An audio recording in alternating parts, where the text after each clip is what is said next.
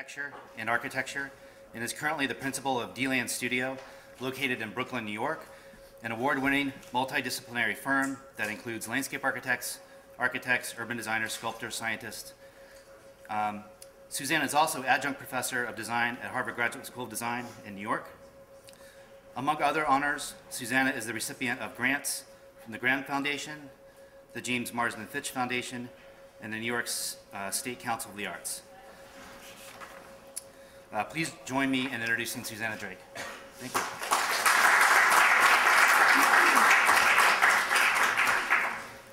Thanks. I have to get my technology set. It's kind of amazing how many things you have to be attached to make things work. So hi, I'm Susannah Drake, and as you so nicely said, I'm the principal of dlandstudio. I'm an architect and a landscape architect, and I want to thank you for having me here, Mark. I really appreciate bringing me to Syracuse.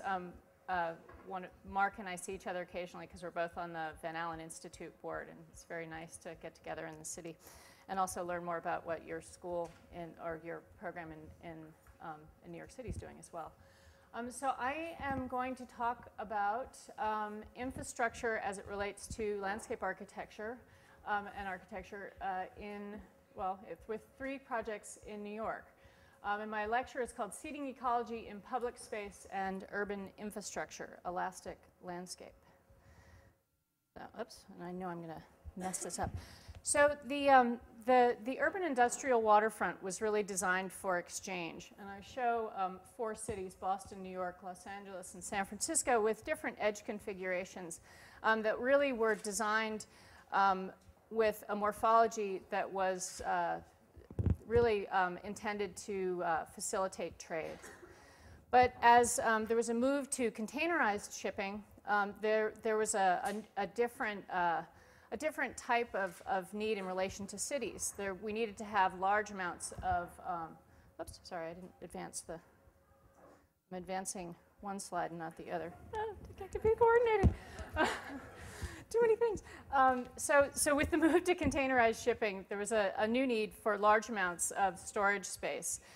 This space for gantry cranes and access for trucks and for trains. Let's see if I can do this at the same time. There we go. So in New York City, what this meant was that there was a move away from a lot of the port spaces in New York over to the larger spaces that related to both rail and highway infrastructure systems in New Jersey, and a little bit still in Staten Island. If I can do this. Okay. So if just looking at San Francisco for a moment, you can see how the space of exchange is now available for a different kind of function, and a lot of these spaces are now being rethought for park space and other uses. So, but ecological systems exist at a very broad scale in time and in space. There are complex patterns that may not really be readily apparent at the human scale. But we think of New York as a large, complex system, and it is. But there's also a sort of compartmentalization of the landscape within that urban system that may need to be rethought as the economics of environmental impacts come into focus. So Robert Moses really understood the value of creating green space in the city and had this incredible impact on New York, adding parks and playgrounds and housing. But his proposed verdant parkways often displayed a very different reality. So, but it is possible to combine infrastructure with sustainable parkland, and we have one of the best. We have one of the best examples in Hudson River, along the Hudson River in Riverside Park. Constructed. This is a little bit too much coordination for me. Constructed between 1875 and 1910, the 191 acres stretch from 72nd Street to 125th Street along the Hudson River. And it covered the Hudson River Rail that connected New York City with Albany, and actually the rail line that brought me here today. But it's interesting to look at the historic wetland maps from 1776 and see how those patterns now relate to potential inundation patterns projected with some of the sea level rise and climate change projections, because there is really a relationship between those patterns. And if we think about what we've done to the industrial edge, the hard edges actually take the energy of waves and leave nowhere for water to go as you end up with these, as you have these inundation situations. So what we're looking at is the potential to create a new ecological edge. So if you look at the shape of a historic ecological edge, there's sort of a broader profile. And within that broader profile, you have the extreme high tide, the mean high tide, and the mean sea level happening in a broader expanse of space and with a quite varied habitat. So what we want to do is start to morph these urban systems, here just in this case with just a walkway and a harder edge, with these ecological edges. So now I'm going to talk about these three projects that we're working on right now. This is the Gowanus Canal Sponge Park. We started this project by thinking about how a wetland actually acts like a sponge. And when you're going into a public presentation, it's often useful to come up with a metaphor like that, because if I went in and proposed to people in Carroll Gardens and Cobble Hill that I was going to be putting wetlands in their backyard, they would have freaked out and said, go home now. So, but coming up with the idea of the sponge park made it a bit more appealing. Of course, people still think that we want to put sponges in the streets, but that's another story.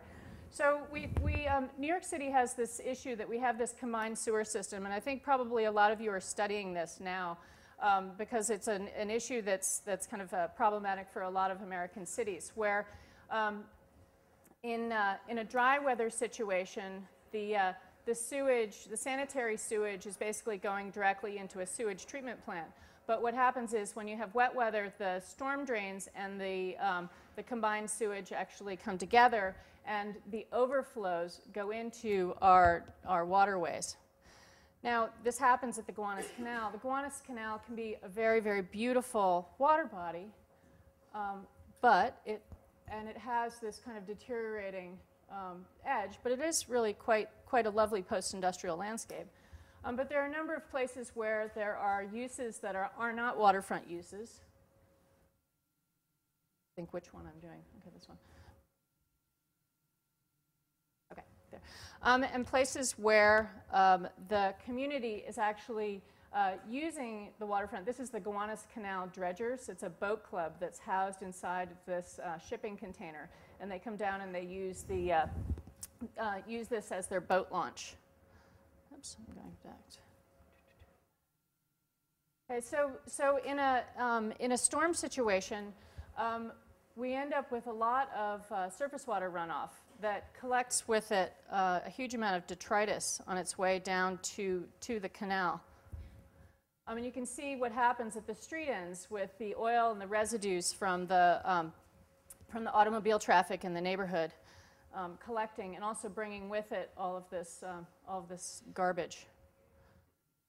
So we approached this situation, or the design of the area, and I think in a kind of different way than a lot of that really had been done before, because in an urban setting, because we thought about the watershed, and we thought about the sewer shed, and we thought about what the inputs were to those systems, and calculated the amount of water that we were going to need to absorb within a 15-year storm, and then basically figured out what our need was. Instead of saying, okay, we're going to go in and we're going to make a lot of street swales and we're going to do a lot of green roofs and you know, we're going to try to just make this better, we said, this is what we need. We need 11 acres of permeable ground in order to take all the water for this area.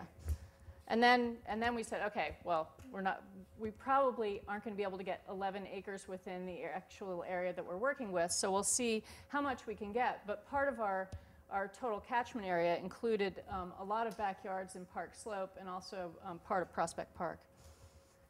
So we looked at the location of the sewer outfalls and also the storm outfalls, and then where the storm drains were, and we mapped all of those issues, or those things. And then we proposed that this sponge park, this new system of parks and open spaces, would actually be used to redirect the stormwater and absorb some of the surface water so that we'd have fewer CSOs. So we as part of the analysis, we really wanted to break it into an urban design problem. And so, but an urban design problem that also included landscape issues, or that integrated the landscape and the architecture and the urban design.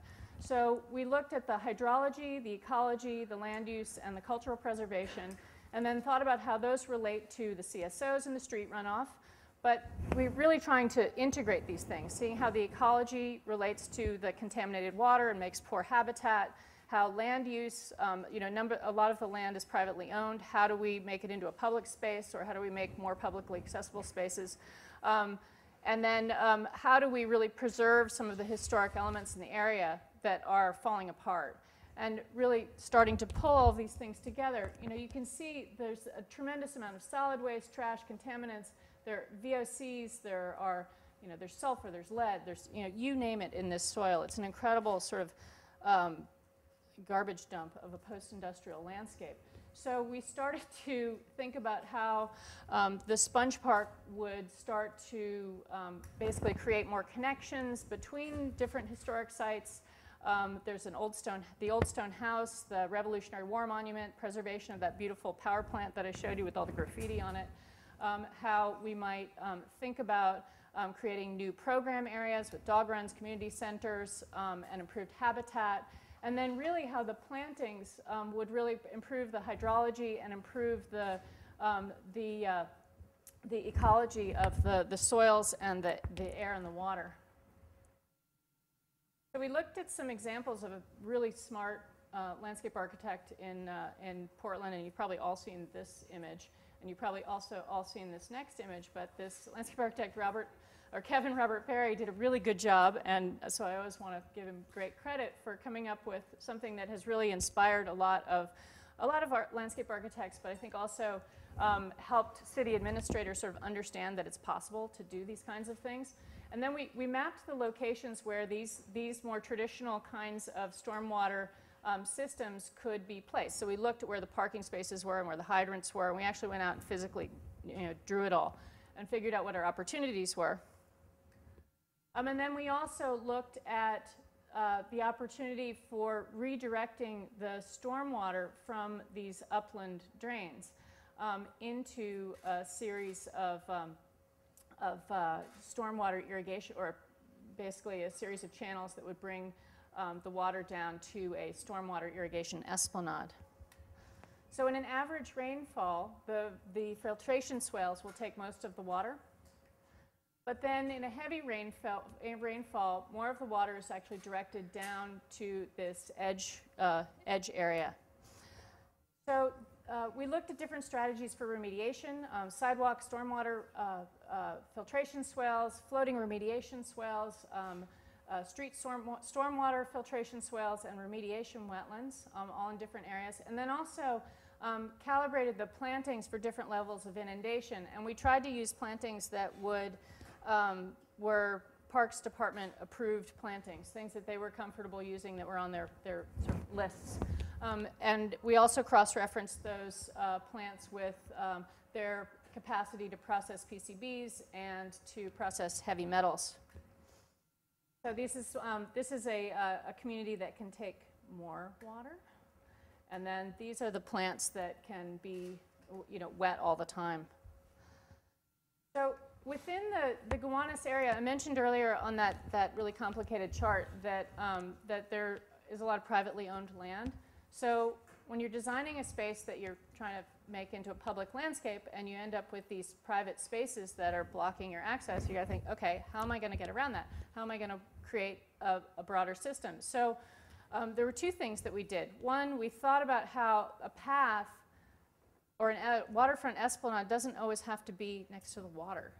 We could be creating a whole zone of park space, and that there's a pathway that sort of knits back and forth into the city and helps to connect you with existing open spaces and existing amenities within the neighborhood. We also went and talked to city planning. They were about to do a rezoning. And there are actually two colors here. There's a color for a 20-foot wide esplanade and a color for a 40-foot wide esplanade. And we convinced city planning that they, based on this diagram, that a 20-foot esplanade just wasn't big enough and that we needed 40 feet. And so as part of the rezoning for the whole Gowanus area, they actually increased the setback for all future development to 40 feet. So it was just like a really simple diagram and a really clear presentation, just saying, well, you know, the Gowanus area is fairly open, and it's a beautiful area because it's open and has this relationship to the water. And you can have so much more space, so much more recreational space for people. So, you know, think to the future and make it bigger. So we won that one. But there are these conflicting sites of private ownership, and really we resolved that with this sort of varied pathway. So looking at a phase proposal, what we first suggested was that our work, or this idea, this notion of the sponge park, could be done by a lot of different designers, and that it could be integrated into existing development projects. This is a project being done by actually Rogers Marvel, and we talked to them about integrating those principles. This is a project that was then being done by Toll Brothers, and Lee Weintraub was the landscape architect, and we met with him, and he said, sure. You know, give me your plants, give me your plant, you know, give me your design, sure. And you know, he would do the formal design of it, but he liked it conceptually, so he was going to build that in. That, you know, all of the development in the area, though, has since kind of died, or at least slowed, because the area was designated a Superfund, which added an interesting wrinkle to the project. So what that meant was a lot of these development projects that were happening stopped.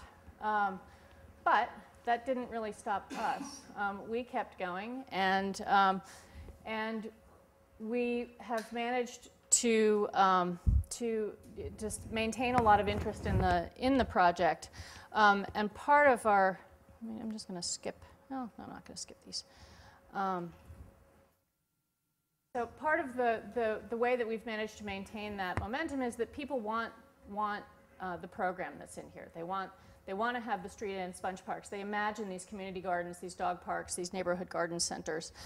They're imagining this esplanade. You know, they've bought into the whole idea of this post-industrial waterfront that has the character of the industrial neighborhood, but made to work for them now. So the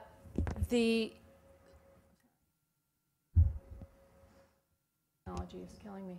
So looking at the site sections, you can see how these sponge streets would absorb the water going down to the canal. One of the things that we're trying to do is like make almost an urban condition with the landscape, create a space that can be environmentally productive while also being ecologically productive. So you have a wetland space with walkways over it. You have cafe spaces next to the waterfront. You have places where you can have a different relationship to that water's edge. And here, looking at how that would look in terms of the layout of the planting strategy. So one of the things that you have to face when you work in the city is that it's incredibly jurisdictionally, I guess that is a word, complicated. The Department of Parks controls the street trees. The DOT is controlling the streets. The DEP is controlling the water. The Department of Environmental Conservation has the first 5 feet of soil. The canal sediments actually belong to the Army Corps of Engineers. And then the upland, let's see, what did I forget? The shade over the water is the Department of Environmental Conservation. And you really can't, and that's state, and you really can't do much without going through the DEC on all of these issues. But then to add to that, we also then had the site become a Superfund, which meant that we brought in another level of regulation on top of everything. But somehow we've managed to smooth things over with everybody, and I think part of the process was going to probably 100 cocktail parties, I hate to say, and just having individual conversations with each of the people in charge of this so that they really felt that they could buy into it. And because I had an individual conversation with someone, they could understand why it was a good idea and why we were doing the right thing. And I mean, it wasn't that it had to be a cocktail party, it was just that I had these individual conversations and small group presentations, and it took a huge amount of time, but it's had a lasting impact, and the great thing is that it's meant that we've gotten support letters to find additional funding. So here's a view of the street end park, or one of the street end parks, this is the termination. When we went to the initial public meeting, the boat club sort of freaked out because we had a railing down here at the street end, and they said, we're not going to be able to get out of the water if you have a railing there. And I'm thinking, but the 4-year-old's going to fall in. So the nice thing about a master plan is that you can sort of suggest a large idea, and a lot of those, very important details are going to have to get worked out as we develop the individual solutions. So here you can see how there's a boardwalk edge and a green edge, and here we did do the railing. We have a wetland in one of the turning basins here, a remediation wetland, and here is a view north. One of the great things that's happened is that we got tremendous support from our Congresswoman, Nydia Velasquez, and actually Nydia's husband proposed to her on the canal. So we made this rendering for Nydia. And it's great because ultimately she managed to get about $1 million appropriation from the federal government from the Department of Interior, and she was thrilled because it was her first Department of Interior grant. She hadn't been able to actually get funding from them before, but because this project dealt with sewage, then it was like a new sort of funding stream that was available to her. Because the Department of Interior doesn't have a whole lot of money. So anyway, so what I want to just briefly talk about now is that the momentum behind the master plan has actually helped us now get a New England Water Pollution Control Commission grant. So we brought in all this funding for the development of a first pilot, for the construction money for a first pilot. But it wasn't going to pay for the design. So we went out and we found outside funding to pay for our design work. And that's something that I think is a slightly different business model than what most firms do. And so I wanted to raise it because I think it's an opportunity for you as students as you're sort of going forth in your practice, and for faculty members too. But we got a grant to actually develop the first sponge park. So I wanted to show you some of the initial drawings of that. This is the site at the end of 2nd Street. You saw the water view of this. This is where the dredgers actually launch their boats, and the shipping container is right over here. And then, so what we're going to do is actually take the stormwater from these 2 blocks and direct it into this, this system, the sponge park at the street end. What we're doing now is developing it into a modular system so that what we can do is then deploy it in other areas around the city. And so this is very, very early in our design thinking, but we're in the process of developing these units and trying to figure out how it's all going to work. So here you can see how that is developing and how it will look. So that's the first sponge park. And so we with this grant, we're actually going to work with Montclair State University, and they're going to monitor its efficacy for 3 years and figure out, exactly how much water it's taking and what pollutants it's actually the system is taking out of the water and the soil. So the next project I'm going to talk about is BQ Green Reconnection Strategies for Brownstone, Brooklyn. When I first started the firm, I applied for a grant from the New York State Council on the Arts, and I studied this area of Cobble Hill and Carroll Gardens relating to the BQE. There's a sunken highway trench, again, a Robert Moses project.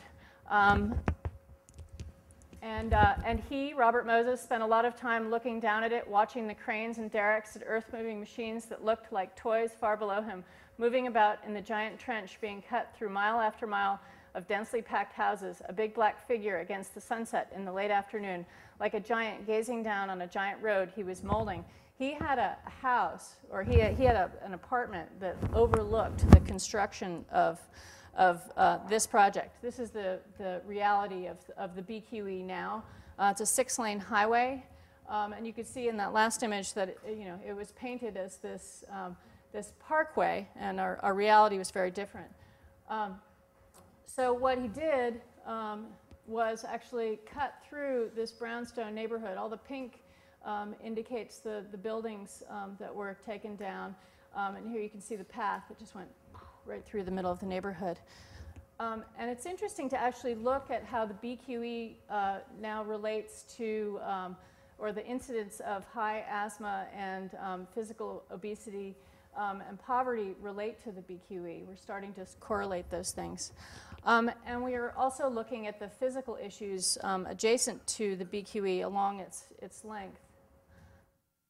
There are some positive adjacencies. A lot of the extra spaces are used for recreational use, and some of them are fairly successful. But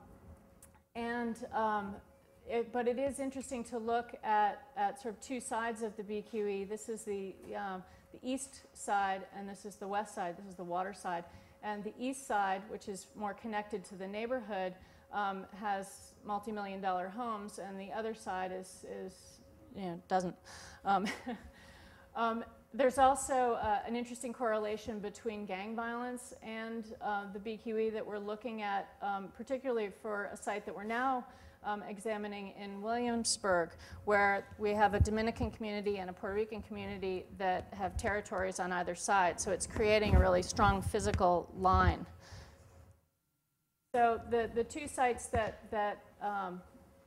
we're looking at have kind of different open space needs. In the Cobble Hill area, there's a need just generally for open space, whereas in our site in Williamsburg, there are a lot of little pocket parks, but there's really a need for more sort of active recreation for those teens who are susceptible to getting involved with the gang violence. So it's sort of, you can't really necessarily show causation, but you can start to think about how these things might, how design interventions might help these situations. In communicating to the community, we started to break down the issues into this productive matrix, looking at pedestrian circulation and development, health and safety, vehicular circulation, recreation and environmental benefit and cost, and trying to assess the sort of relative value of our actions. And then we also were looking at ways of diagramming the different sort of conditions of the highway along its length as ways of communicating to the community really sort of complex design issues and things they might not think about in terms of the spatial configurations. And then we looked at how additional functions might be added to each of those sections. We also looked at the sort of productive infrastructure, that there was a potential to, even in just adding trees, to get an incredible economic gain. And this was a really important drawing because this drawing actually helped, again, Nydia Velasquez get a match for, I think it was like $500,000 that she was bringing into the city. She needed a local match from the DOT, so she used this diagram to actually help get that local match from the DOT, because we suggested, using US Forest Service data, that 350 trees would provide almost $500,000 worth of pollution control, recycle $300,000 worth of water, and contribute $4 million in shade value for a 10-year gain of almost $50 million. So we basically used this federal stats that were in this incredibly sort of awful, thick, not graphic tome, and turned them graphic and turned it into something really useful. So in looking at our two sites, it's interesting to compare them because city planning is very much sort of advocating for the development of this area, which is sort of the rich area, which has a population of 100,000 and a median household income of 80,000. The cost of this project would probably be about $1 billion to cap it, or to cap the area they're talking about, or that we were looking at. Whereas in our Williamsburg area, the median income is about half as much, and the cost is much lower, but our population is much greater. So we feel like it has a better bang for the buck. But we haven't proved that to city planning yet. We're working on that. And we actually are working on that. We're doing an economic analysis right now. So this is the BQ Green in Williamsburg. And you can see that there are a lot of different structural conditions that we had to face along its length.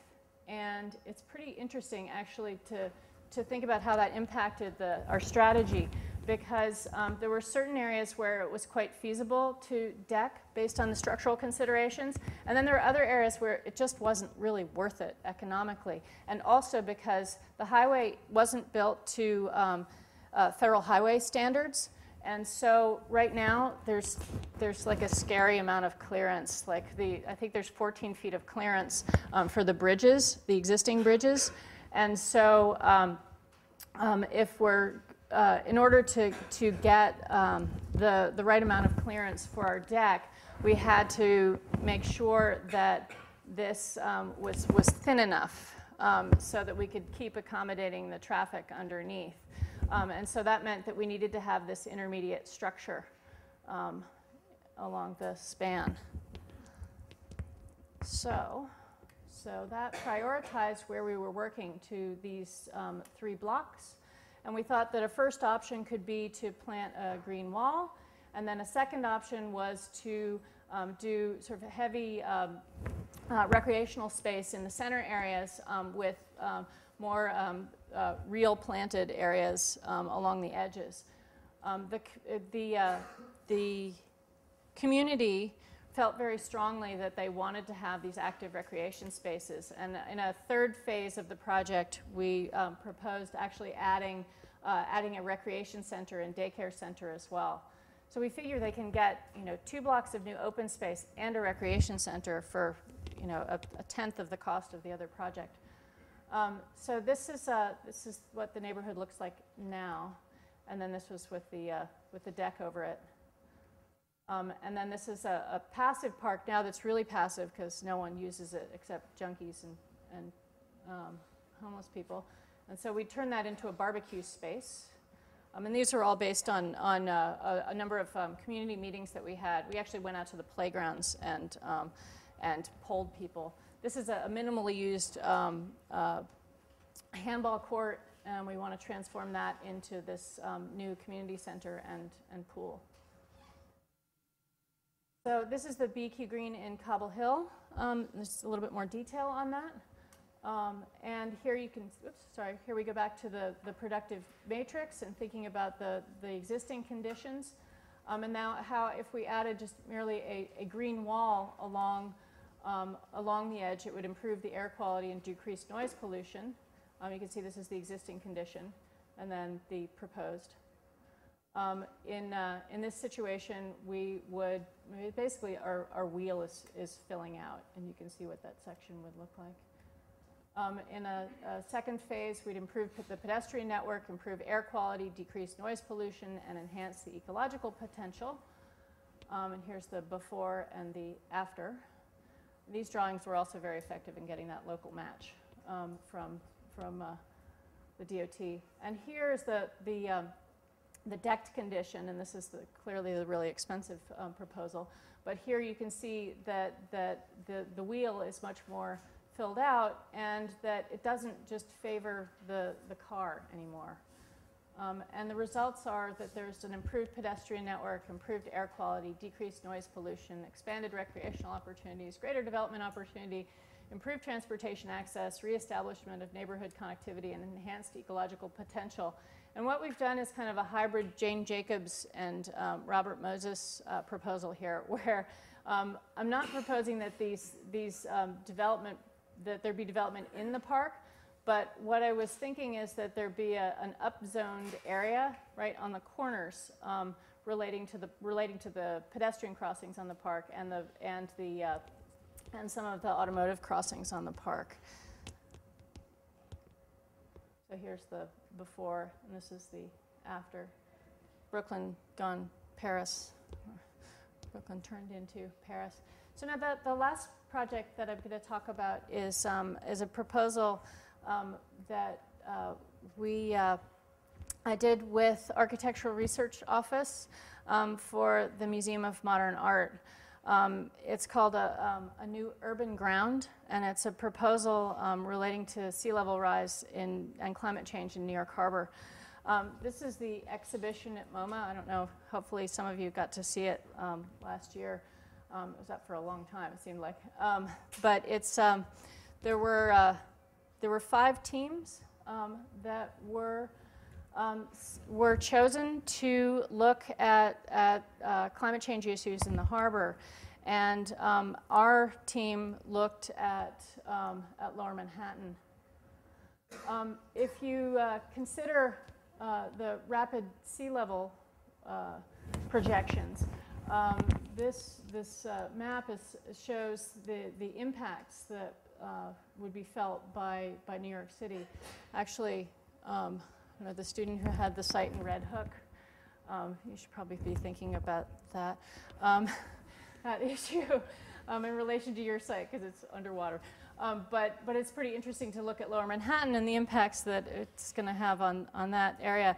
Actually, there was as I said, there were 5 teams that were chosen. It was Aero, Scape, N Architects, Matthew Baird, and LTL. We're all working out at PS1 in a kind of charrette situation, kind of like your studios here, on this problem for about 10 weeks. What we produced. So this is our site in Lower Manhattan. One thing I want to state here is that Manhattan is an island, and it's something that's really easy to forget sometimes when you're on it or in it. But if it's interesting to think about the edge morphology of Manhattan in 1650 and how different it is from the current condition. But you can see the bathymetry, and that's a word that I want to define because a lot of people don't know it. The bathymetry is the underwater topography.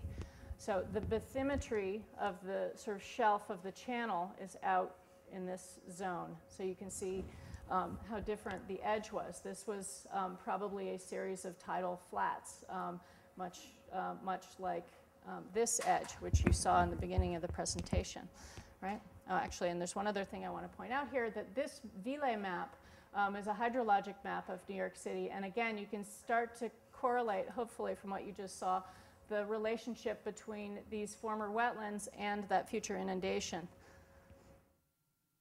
As Manhattan grew, there was increasing fill. And you can see how the island was shaped in relation to the need for trade. And Exchange Place actually happened at the place where exchange happened, right? Wall Street and Exchange Place happened at one of these slips, right? So there was this increasing hardening of the edge, and this is the sort of typical bulkhead condition.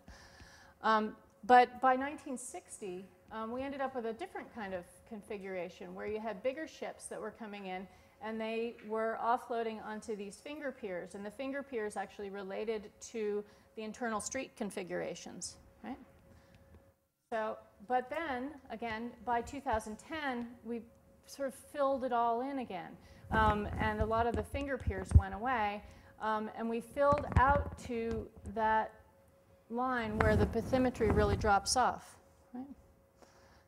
So it's interesting now to think about the impact of this 6-foot sea level rise and the 18-foot Category 2 storm surge, and how that relates to the existing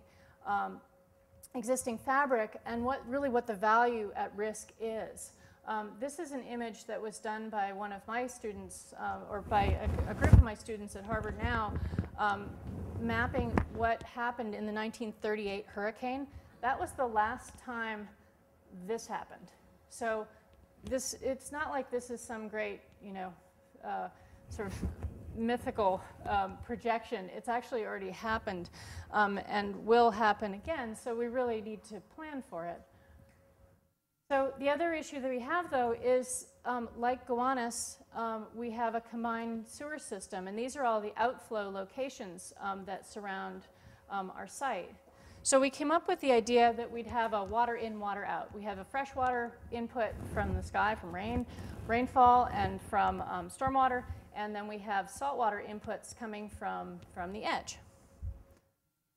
So again, looking at these jurisdictions, we got a lot of interest from a number of public agencies because they realized that this whole area is going to impact them greatly, or the inundations of this area would impact them greatly. But we have, I think the greatest impact is going to be really on the state land at the perimeter, which is kind of interesting. But the city really has the greater risk from the storm surge and the combined sewer overflows. So it's sort of interesting how that breaks down. So we came up with a system. It's a two-part system. There's an upland system and an edge system. The upland system is a series of streets that are absorbent, and then the edge actually combines freshwater wetlands and salt marshes. So here, breaking down the upland system, we had a series of porous streets, we had a series of collector streets, and then we had streets that could take the water if there was a big flood. So looking at how those upland streets would be designed, it actually took all of the infrastructure elements that are currently in the street bed and put them into waterproof vaults underneath the sidewalk. My thought was that you could have access hatches within the sidewalk so that when the infrastructure became obsolete or broke, you could just lift up the hatch instead of having to rip open your street every 6 months, or so it seems like in New York. But then take that over that whole street bed as a permeable ground, right? And the way we divided it up is that we had the public or the private infrastructure, the dry infrastructure in one set of vaults, and the public infrastructure, which is really the wet infrastructure, in another set of vaults. The notion was that the parking areas would be taken over by more green space, and that there would be space for deliveries, but this would be a kind of new green paving system. So this is one of the sort of conduits that would take more water more quickly. And then we had these kind of hybrid systems that would take a lot of water really quickly out of the city. And then we're also proposing or imagining some kind of new light rail system that could exist around the city to provide greater transportation connectivity. So if you look at this new hardened edge, we imagine sort of raising the ground around Manhattan to this new 6-foot level, and then creating a series of new waterfront parks. These are upland parks that could help to provide more recreational space for the city. And then a series of freshwater wetlands that would exist sort of outbound of that. And then a series of salt marshes on the perimeter, and also these battery breakwaters along the edge. So here you can see a vision of our new vision of the city. Now we're proposing an image of New York for 90 years from now. So we showed new development spaces in this slightly darker gray. We imagined that there would be this pattern, this sort of, I think we called it a crenellation, that could continue all the way up the edge of Manhattan. It's sort of the next pattern to imagine, but it's a pattern that sort of equally weighs the ecological and the development. So we're not saying, oh, it's all going to be green, fuzzy, edge. It's going to be, money-making, big architecture and urban development, and this other system that's going to help with the sea level rise issues. So here, looking at some details of how that would work. Here's a section showing how this sort of series of wetlands would work, and upland spaces with these transverse paths going across as well. This is the urban estuary at Northmore Street. And here is a section of what that would look like at Battery Park City. And you can see there's sort of this rough edge, and then bathymetry drops off really dramatically. We couldn't really push out any further. I mean, it was a pretty bold move, sort of cutting into the island at Battery Park City, particularly when we were presenting to Amanda Burden, who'd been involved in the design of that whole thing.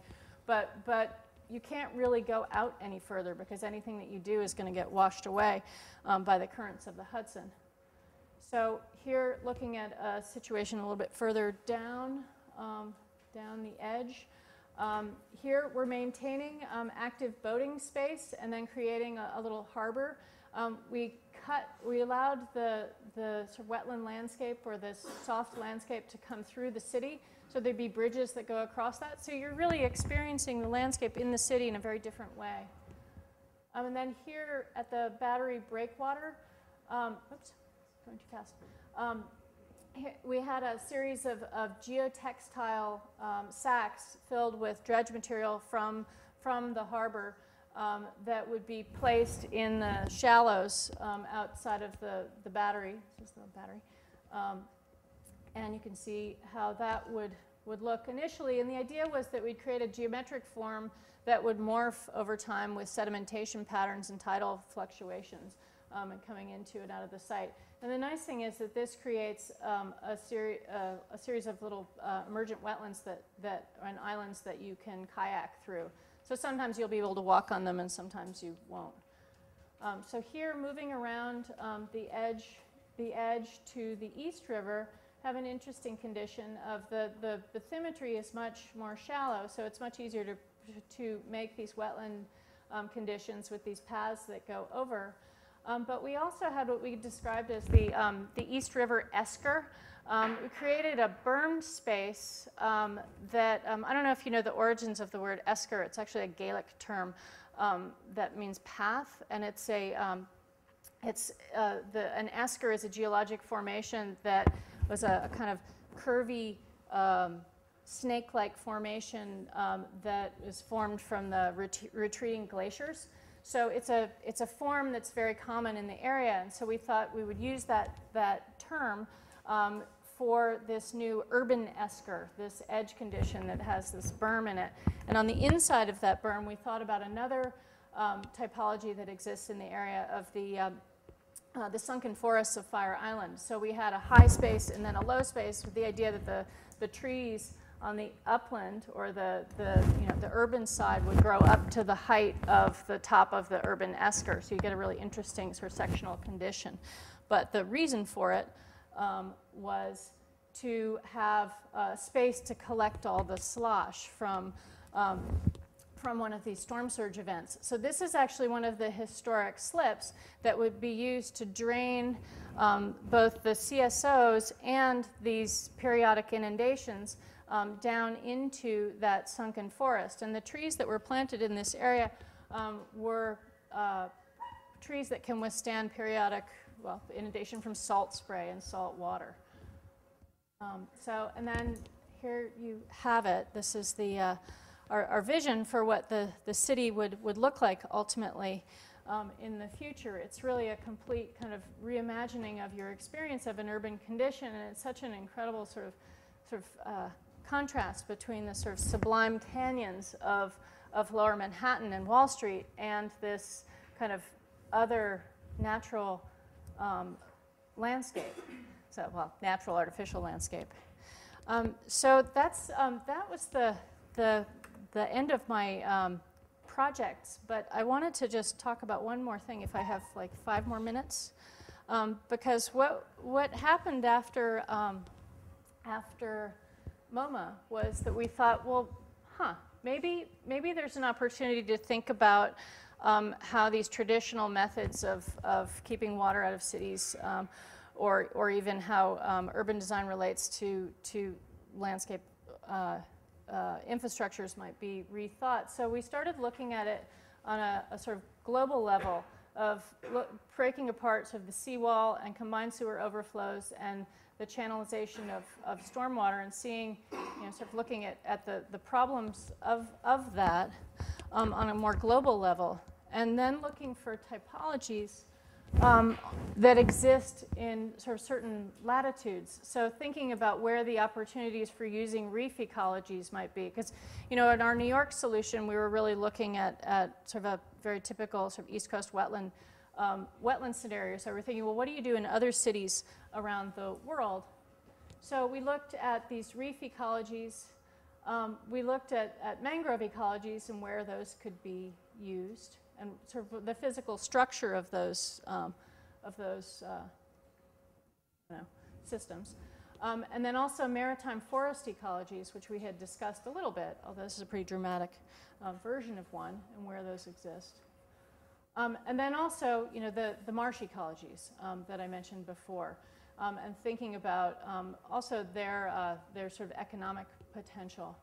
So we looked at what the storm impacts would be in Miami and Shanghai and Karachi and New York and Cairo.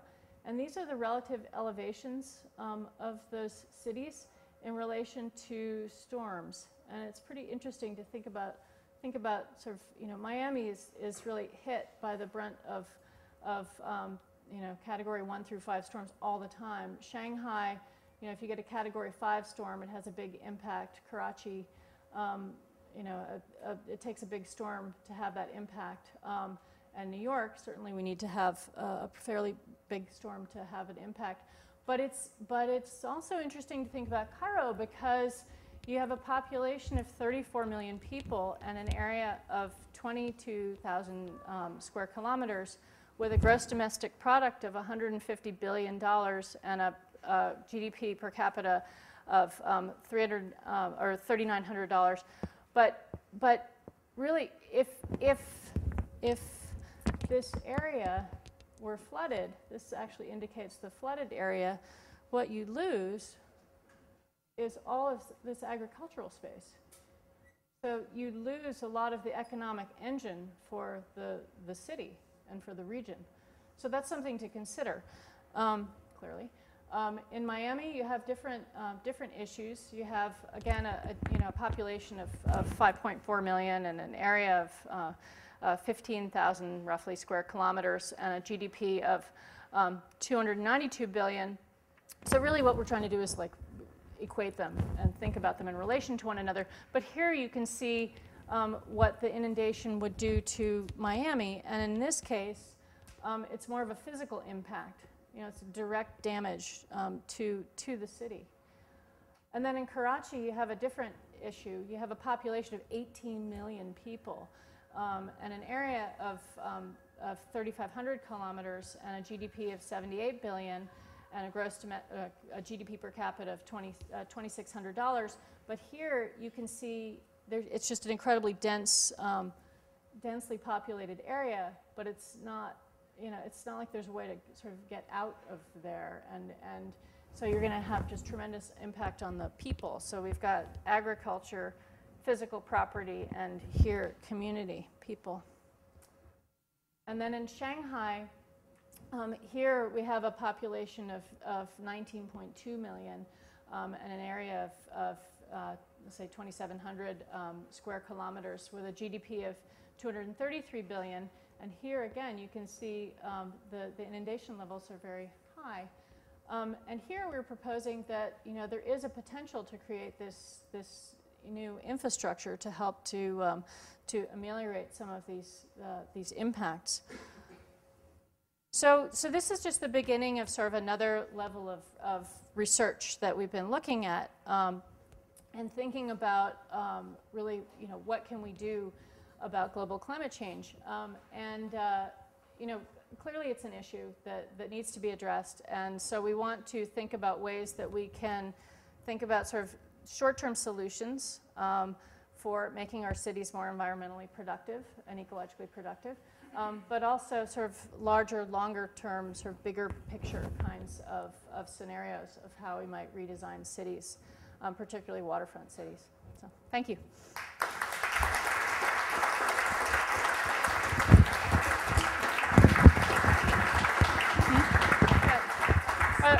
Are there questions? I won't. Oh. Mark. Thanks so much. Very interesting array of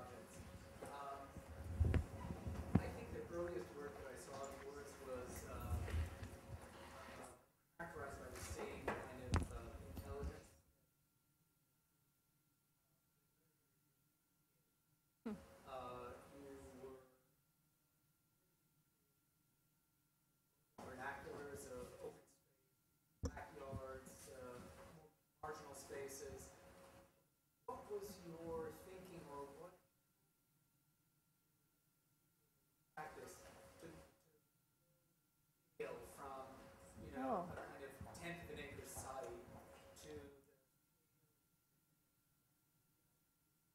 What's funny, when I gave a talk at Middlebury, and they don't have an architecture they don't have like a formal architecture program, so I was trying to like say, it's okay that you don't have an architecture program, you can still be architects, right? And so one of the things that I said was that you know, part of my practice has sort of evolved out of my interests, and so and my relationships with people, and my desire to just, I love working across scales. So when I started the practice, I knew that I wanted to do infrastructure projects, like urban infrastructure projects, and I knew I wanted to do campus work, and I also knew that I actually enjoyed residential work, but it was something that I have to say, as I felt like it was sort of expected that I would be doing residential work somehow, going off on my own. I think I don't know whether I had issues with being a mom. Like, I have 3 kids. I was like, if I have an issue with being a mom, like, people expect me to be going and doing people's gardens and people's houses, and, you know, because I have lots of friends who are moms who are building houses, whatever. So I think I sort of tried to kind of sublimate the residential practice a little bit, but the residential practice was a huge engine for the office. It was probably about 1/3 of the practice, and I still love doing residential work. But I did have this sort of other vision of what I wanted to do on a larger scale of doing these infrastructure projects, and so I applied for, and the campus projects, so I applied for grants from the New York State Council on the Arts and the James Marston Fitch Foundation. And what that did was it helped give me the seed money to start to do that research that would build the portfolio. So instead of going after design competitions where I was competing with 5,000 incredibly talented designers, I went after the grant where there's less competition. And if you can write really well, then you know, and you can frame an argument really simply, you can probably get a lot of support for your idea. But I think part of that is just like coming up with an idea, something that you really believe in, and then framing it, and then, you know, writing a proposal for it. And I did this for a long time before I actually was able to make it work. You know, I can't say that I sort of got the first grant that I applied for. You know, it took a number of years to actually figure out that formula, really, of like stripping off all the jargon and making it really clear. But those 2 seed grants actually then led to bigger grants, and it's become kind of a different model for my practice, so that you know, the initial NISCA grant led to another NISCA grant, which then led to this funding from City Council. And, you know, the grant, or I guess the Fitch grant has led to, you know, other grants for larger projects, and because I guess the Fitch grant led to getting the Graham Foundation grant. So it's been a nested sort of, or a snowballing kind of situation. But the residential work is actually incredibly helpful because it helped me kind of define what I was interested in on a formal level and think about sort of strategies for building also. And I can test a lot of ideas. And it's funny because very recently I've been working on this garden in Brooklyn Heights, and I built this like Corten steel wall on one facade, and I've never worked with Corten before, and you know, it arrives and it's raw, and the client freaks out because it's not like the pretty sample that I showed her that's all rusty and nice. And she's like, well, how long is it going to bleed? And I'm thinking, I have no idea. So, you know, we do all the research and we figure it out, but it's really nice to figure it out there and not when you're doing the High Line. Like, we went out and we looked at the High Line, and I called one of the people that was working on the construction of it, because they have this white concrete and these beautiful Corten fences and planters that actually hang over the white Corten. I said, well, what do they do about that? And she said, oh, it's a design flaw. It's like, oh, shit, you know, it's the High Line, right? It's beautiful. They power wash it 3 times a day. So I thought, okay, great to figure all those things out on a micro level before you go and do the huge scale project, so that you can then avoid some of these sort of larger ongoing maintenance issues in the long run. So you make more sustainable design. So, you know, I actually, it's pretty, I don't know, it's nice to sort of realize that there's a purpose for all of the things that we do, and there's a reason that we call it design practice, right? So, long-winded answer, sorry.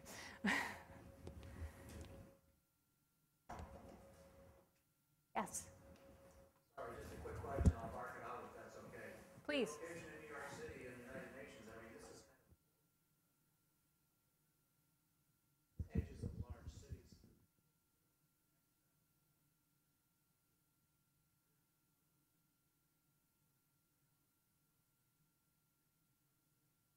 Well, you know, it's a good question. We're starting to, well, we're trying to get New York City even to take on some of these issues as precedent. One of the things that I've been doing with that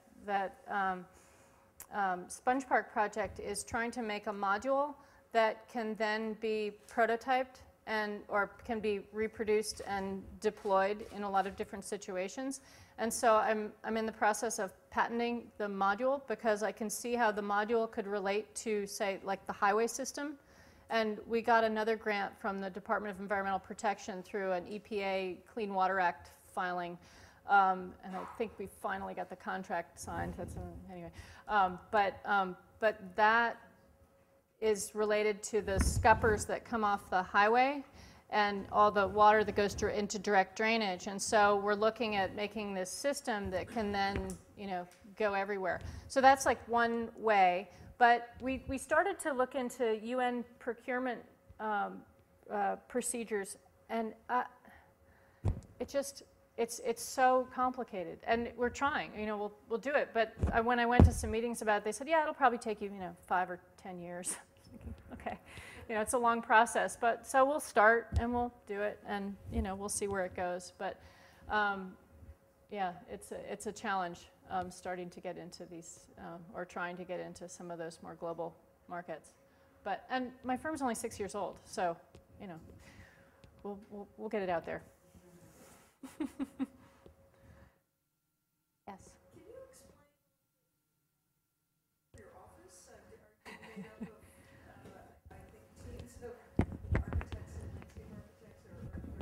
We're really small. I have anywhere between 8 and 12 people, and we're in this tiny studio. And I think part of the reason that it works really well is because we're in this tiny studio and everybody knows what's going on with everybody else's projects. And so people will hear things and they'll sort of cross-pollinate a lot all the time. It makes it a little hard to get work done efficiently sometimes. But when we have things to do, we manage to somehow make that work.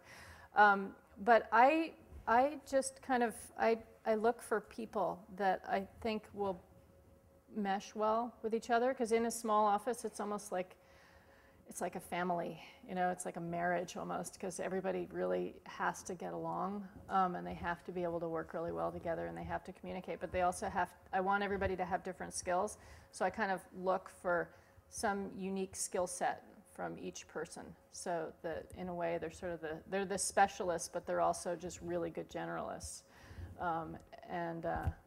they can, because we're all working so closely together, you can get an architect that actually might know something about landscape, or you can get a landscape architect that might know something about architecture. We're sort of, it's a blending. And the sculptor is fabulous. She knows everything about everything.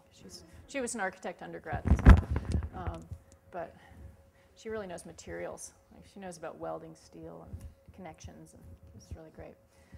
So, but it is really tiny. I don't know. That's the next challenge, is figuring out how to grow, and figuring out how to make it a sort of probably a better business. Design is such a great profession, but it's really challenging business, especially when you want to do really interesting things.